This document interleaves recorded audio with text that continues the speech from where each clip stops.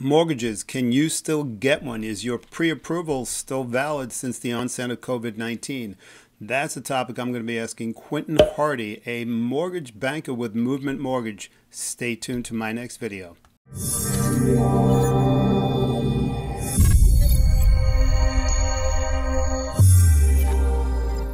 Oh, I'm sorry. Snacking seems to be becoming my new best friend. Are you going to be able to still get a mortgage since the COVID-19 pandemic? Is your current pre-approval still valid? Those are the questions I'm going to be asking Quentin Hardy, a mortgage banker with Movement Mortgage. Stay tuned. Hello, everybody. We have Quentin Hardy here. I had a couple of mortgage questions that I've been answering in some other videos that will include in the link. And so much is going on in the mortgage industry with this COVID-19 craziness that's going on. And I speak to Quentin on a semi-regular basis, and everything's changing every day, every hour. And he had some big news that he'll share with us about the banks tightening up the ropes on a lot of people. And this particular video, I wanted to get a specific question that was asked to me by a viewer that watched one of my videos. And it was a first-time home buyer, and she was all set to enter the market, and then boom, everything changed. And now she's like, is this everywhere? Is just this her location? She's located in New York. I'm not exactly sure if she's on Long Island, but she's in New York, and she feels, like everybody else, terrible that she can't enter the spring market, which she's been waiting for, saved all her money. So first, Quentin, if you can answer what's going on in general and then specifics for first-time home buyers, and we'll take it from there. Sure. What's happening in general in the market is with the possibility of forbearance, the U.S. government or the Federal Reserve, I should say, buying mortgage-backed securities and a lot of the craziness that's going on. We won't get into the high-level detail, but the bottom line is that there are some mortgage banks that are going out of business, disappeared. The non-QM sector, again, doesn't matter if you don't know what that is, but certain sectors. But it also means that with the potential of, according to the Secretary of Treasury, potential of 20% unemployment, we're expecting there to be a lot more foreclosures and a lot of struggle for any mortgage servicer. So that the companies that are servicing the loans realize that when they give someone a mortgage, they're getting the money from a back-end investor. The banks don't give you their own money. So if you don't pay them the mortgage because you don't have a job, foreclosure, forbearance even, so people who are not paying, they still have to pay their back-end person. And their algorithm, their model maybe accounts for a 0.1% for forbearance. So if suddenly you've got 5% or 10% forbearance, those banks are struggling. So in general, what's happening is they're expecting more of this to occur. So what they do is you tighten up lending guidelines. You stop lending to the riskiest places. And your level of tolerance will be somewhat based on how much pain you're feeling from your servicing portfolio. So Chase, for example, as of today, Tuesday, when we're recording this, they are no longer going to be offering mortgages, purchases, or refinances. Pretty much the whole portfolio, you have to have 700 credit score and 80%, meaning 20% down. So that sounds, when they made that announcement, it sounds like, oh my gosh, first-time home buyers, 5% down, 3% down are gone. Nope, that's just Chase, and that's what Chase announced. Does this mean that other lenders will follow or other banks will follow? Most likely, yes, but there are banks that won't. So there still will be 3% down and 3.5% down and 5% down. And if you're a veteran, 0% down programs, a lot of those programs are still there. Now, some of those programs are experiencing tightening in other ways, maybe lower debt-to-income ratios or higher credit scores. And we're seeing that throughout the industry, but there is no homogeneity. It's not all the same. It's chaotic. So one bank that used to do 580 credit score with FHA is maybe now doing 620. Another bank that used to handle 580 credit score with FHA is doing 640 or 660. So there's still options out there, but they would speak to their realtor like you and find a good referral partner, a good mortgage lender, speak to me, and we can find a program that fits.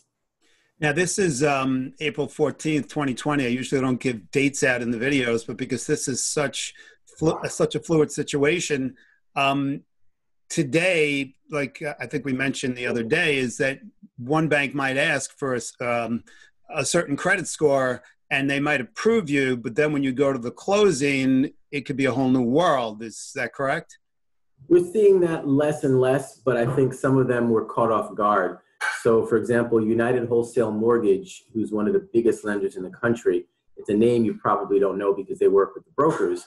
But what ended up happening is a lot of the brokers who are using them, they changed their guidelines one night, and people who came to their closings the very next morning who didn't get a phone call, hey, you no longer qualify. We need to requalify you. You need a higher credit score, more down payment, or change your debt to income ratio. So there was some struggle with that. And they weren't the only ones. I'm not picking on them.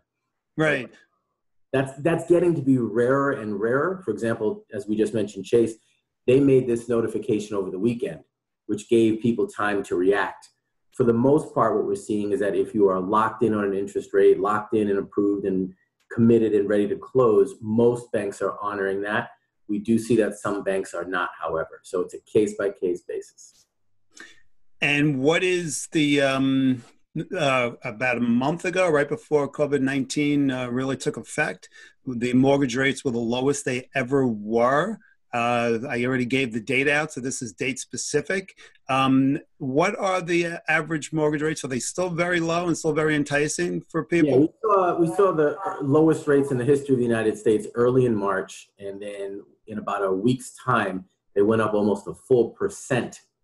And then they started to creep back down. So right now we're back near, not at the very all-time lows. So even if we're at the second lowest or third lowest in all of history, rates are really, really good if you're looking to purchase or refinance. Don't be distracted by COVID. If you have a situation where your economics allow it, your income is still there, great time to refinance, great time to buy a home. Okay, I have two questions. The last question is going to be tips that you're going to share with everybody on what they can be doing now if they know, like the example, the question I asked about a viewer, she is unable to buy right now. A mortgage person told her that. So tips that she or anybody that's considering or was considering entering the spring market, what they can do now so when the actual pause is over, they're ready to rock and roll and get into the market right away. We'll save that one for last. But I've been getting emails, and everybody's been hearing, anybody who's checking out real estate, the word forbearance. I know you've done the little videos and everything, and you get a cringe in your face. And I just got another email from somebody else in the mortgage industry. And can you enlighten everybody? I mean, I get phone calls. Can I stop paying my mortgage? Should I stop paying my mortgage? Your advice about the actual forbearance that the government is nice enough to be offering everybody. And I'll say that with a grain of salt. The government, well, that's even one of the misnomers. The government's not really offering it. Okay. They are giving some laws, but it's offered by your lender. Okay. Which means that there's no universal answer. Great. Some lenders are offering to put those 2 or 3 or 4 payments at the end. Some are not. So that's the thing is I know I heard on the news, hey, you don't have to pay your mortgage for the next 3 months. The government has mandated that, they're going to put it on the end. That's not what was mandated. And your lender may do it, may not do it, might be 3 months, might be 6 months. There is no requirement per se. And I think that was one of the challenges is that they're not asking people to prove hardship. So if you just don't feel like paying it, you don't have to. But is that really a good thing? There's no free lunch, is my philosophy. Nothing is free. Somebody's paying for it somewhere, somehow. If you have a $3,000 a month mortgage, let's say, and you don't pay for 3 months, that $9,000, if they tack it on to at the end of your mortgage, you're now paying interest on the interest. And that $10,000 or $9,000 that you didn't pay is going to cost you way more over the life of your loan. So it's not free. It's actually more expensive. That's one. 2 is some of the lenders, if you are in forbearance, they're going to report that as part of your credit history. So now, 6 months from now, 2 years from now, you go to buy a house or refinance, and the underwriter says, oh, I note here on your credit report, you didn't pay your mortgage as was agreed. And they go, oh, well, the government said I didn't have to. You still didn't do it. That makes you a different level of risk. So there are underwriters who may view that, and that's what I keep asking people. Is before you do it, If you really can't pay, yeah, take advantage of it. I get it. But find out what are the ramifications on the other end of this. Forbearance is not a free ride. Forbearance is not it's not necessarily the same as deferment. And forbearance doesn't mean you don't pay. So find out what are the consequences of the actions, and don't call your realtor and ask that. Call the bank. So if people are calling Mark Schreier, hey, you're a smart guy who knows a lot of stuff about a lot of things, but do you know what their lender is going to report on that credit report for that particular person? And it may not even be universal. You may call bank ABC, and you and I get different answers because of the back-end investor who holds our loan, or the kind of loan we have, or when we got it. Find out your specifics and particulars on the consequences of those actions. And my advice would be not only call your lender, but call your attorney and your accountant, and get all these professionals involved, and always get whatever the bank is going to give you in writing, because what they tell you today, come 2 years from now, when everything's changing and everybody's got money and they're paying, and they're going to slap you with a large sum, debt, or your credit is now messed up, and now you have to go through the hassle of correcting your credit. And we all know that that can be a major hassle at your expense, and you might not be able to pull any loans from anywhere else in that time period if you have a big slap on your credit score. So that's something to consider. Great advice. And now the last question that I mentioned is, what can, Mr. Buyer or Mrs. Buyer on the fence who, is real upset now that they couldn't enter the market because they had everything set, but they're unemployed now, or their credit score is not where it should be. Any advice? Should they be reaching out to the mortgage people? I know I've been telling people, and I have other videos as well, on how to set yourself up on the real estate side, that you could actually shop now virtually. Everything is online. Realtors that have the technology can sell a house sight unseen, like some people do who are transferring from out of state or out of the country in corporate America, just through the use of digital marketing and e-signatures and things of that nature. Can they, let's start with, if I want to buy a house now and I need to get a mortgage and I have all the requirements met, credit score and down payment wise, can Quentin Hardy of Movement Mortgage, and we'll speak Movement Mortgage because we have you, can you do the documents virtually or digitally and be acceptable to your bank? Sure. Probably 80% of my clients I don't meet face-to-face. Maybe I meet them at the closing if I go. But I had a closing today. I didn't go, as you can imagine. I've had closings during COVID for purchases and refinances and different transactions, and I'm not showing up. So some of these folks I don't get to meet.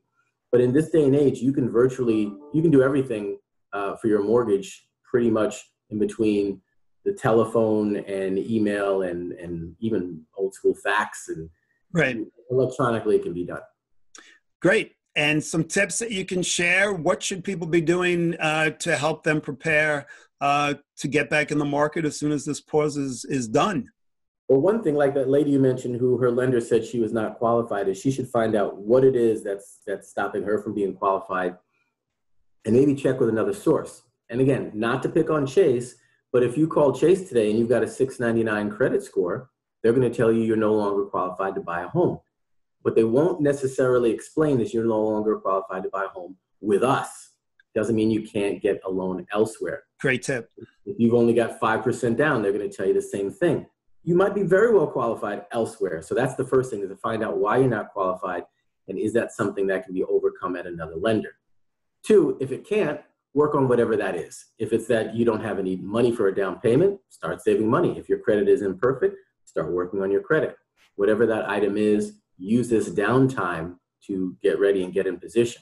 But that might require speaking with a lender or lenders to figure out what action to take for your specific situation.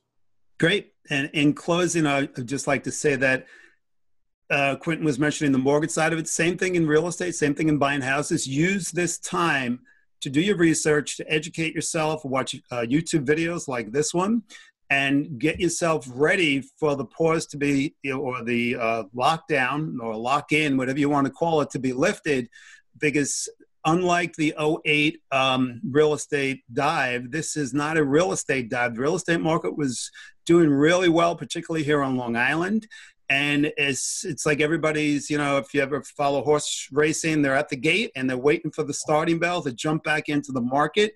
With that being said, I'd like to thank Quentin of Movement Mortgage. He's going to have his contact info I'm going to share with you down below in the comments. And thanks again.